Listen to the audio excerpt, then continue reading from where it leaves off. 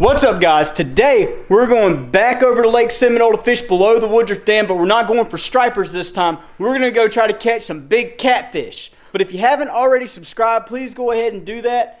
That way you'll get notified every time I upload a new video. But let's get on the road and let's get to it. You got to get some two-stroke engine oil for the old outboard Merc.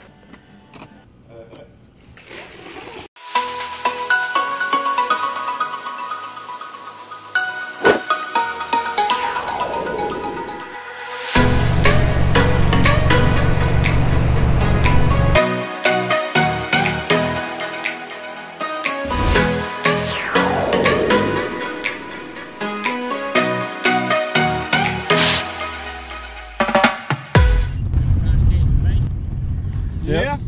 You know anything about, I've always heard of big cat, like 50 to 60 pound flathead catfish in the Flint. Do you know anything about them being in here? Or? They here. Spencer, I've been up here for 20 years. Yeah. Y'all keep hollering at me. All right. And I'll let you know when he's... That guy you seen us talking to earlier is a local to the area named Mike. And Mike was really nice, and he told us where to go catch some shad at. He said he was up this spot earlier, and there was plenty of shad there, so we're gonna go try to catch some bait now.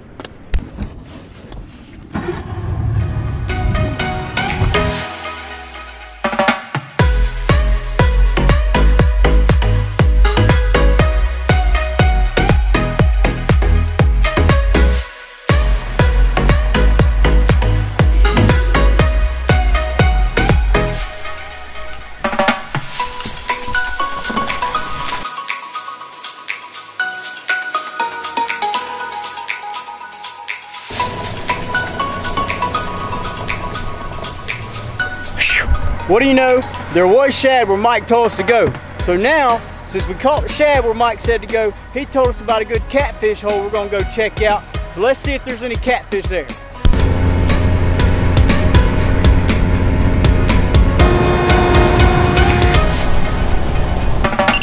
We just found a shoal in the river where there's a sandbar under the water, so it drops from 20 foot and then it goes to about 10 or 11 foot. And you can see we're on top of the sandbar right here, but you can see all the fish on it.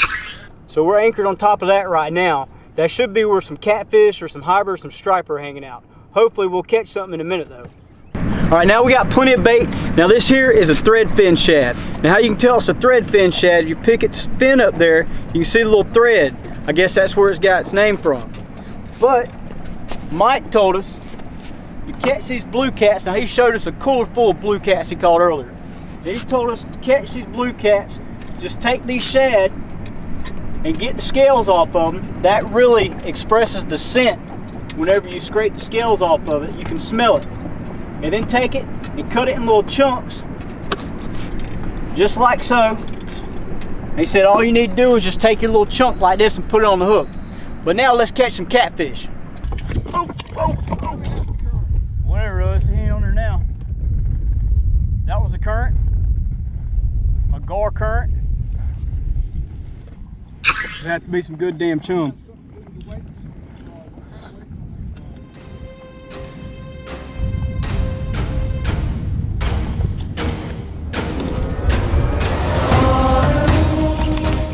I hooked him that time.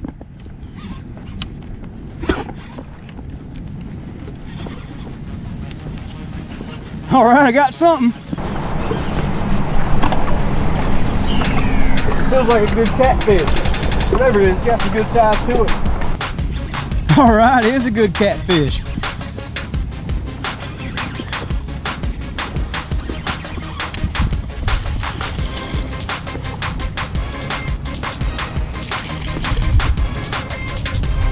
Check out that blue cat.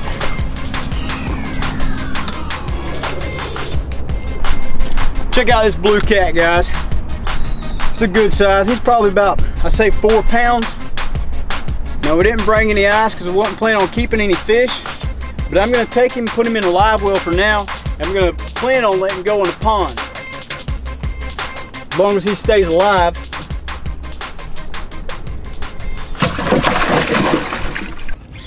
This thing's on the bottom here.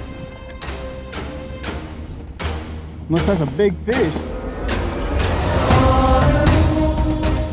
Whatever it is moving. Feels like a big log though. What the hell?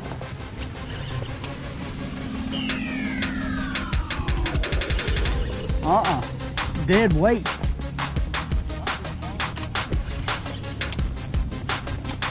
That'd be a big log. It's on top of the water there.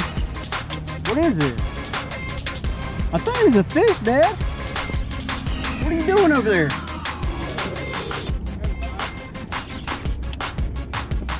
This can't be a fish. This is about the biggest log I ever caught in my life. Look at that. Oh man, this is a big fish.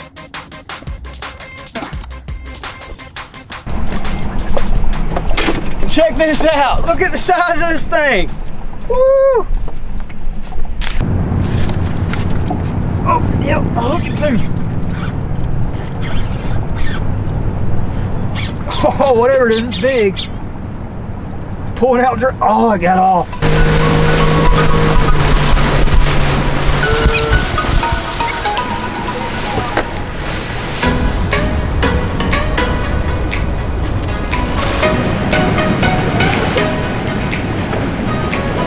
We got that one good sized blue cat you guys seen earlier, and we kept having gar that would pick our bait up and run off with it, and I couldn't set the hook on them. You know, gar have a really hard mouth, and they got a snout about this long full of teeth. And I got tired of the gar stealing our bait, so we come up here to this wall, and it's probably about 18 foot deep, and it drops off to 30 foot deep. And I was marking some fish on the fish finder earlier, so we're gonna drop some shad down here and see if we can't catch a catfish or maybe a striper or a hybrid. We'll catch something in a minute though.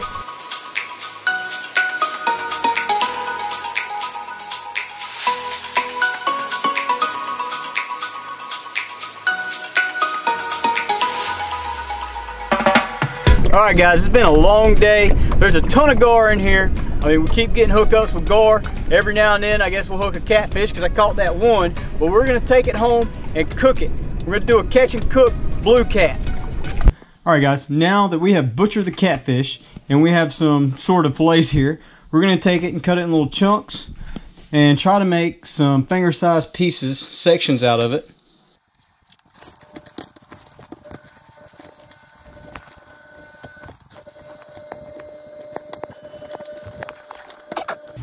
Alright, that's good. Alright, we're just going to put some lemon juice on this. Then we're going to season it. This is Mrs. Dash's lemon pepper. You always got to have your lemon pepper.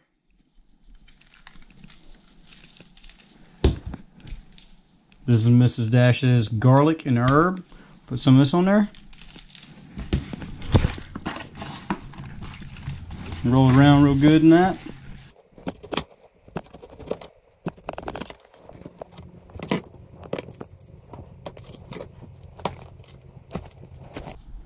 We're just going to put a little bit of this garlic in here to give it a little bit of taste. So we already got some garlic powder too.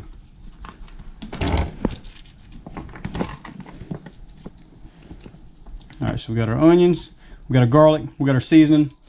Now we just need to make a tinfoil pack. Alright, we're going to fold the ends of the tinfoil over, create kind of a handle.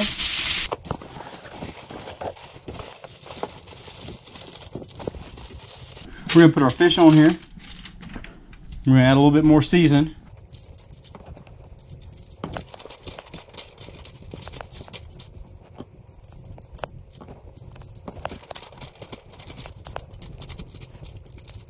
Now you want to spread the fish out where it can cook separately and evenly. Put some lemon juice on there. Take the onions, put in here with it. Garlic. Now we're going to take it and put it on the grill.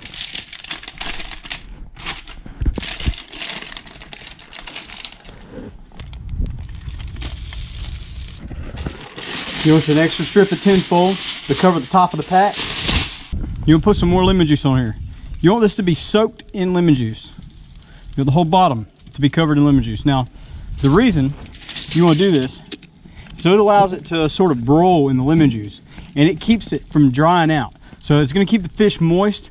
It's not going to be some dried, flaky You know, fish that you're gonna chew on like chalk. Now we're just gonna cover it up. Got the grill turned about halfway up to probably 350. All right, the fish has been on here for 20 minutes. We're gonna check it.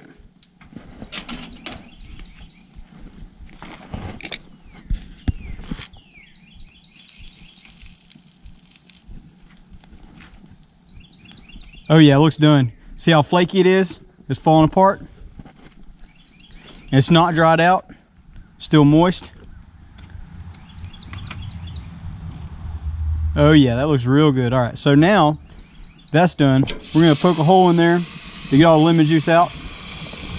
Turn the grill down.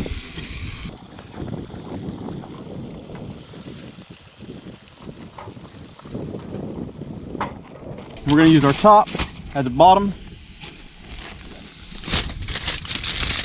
And we're done. Now all we gotta do is see how good it tastes. All right guys, now we're done cooking the fish, done all the preparation, so let's taste it and see what it tastes like. I'm gonna grab this piece right here with the onion on it, give it a taste. That's really good.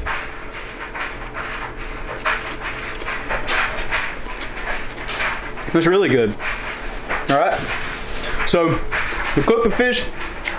I showed you guys how I cooked it. This is one of my favorite ways to cook fish because it doesn't over dry it, and you always have fresh, flaky fish. You can see how flaky it is right here. And you see that it's not dried out. This is falling apart on me. That's great. Please go ahead and subscribe, so that way you'll get notifications every time I upload a new video. I also want to thank all my subscribers that I have so far. You guys are really helping this channel to grow. Drop a comment down below if you want to see more catch and cook videos or anything else that you want to see, and I'll do my best to get that video out.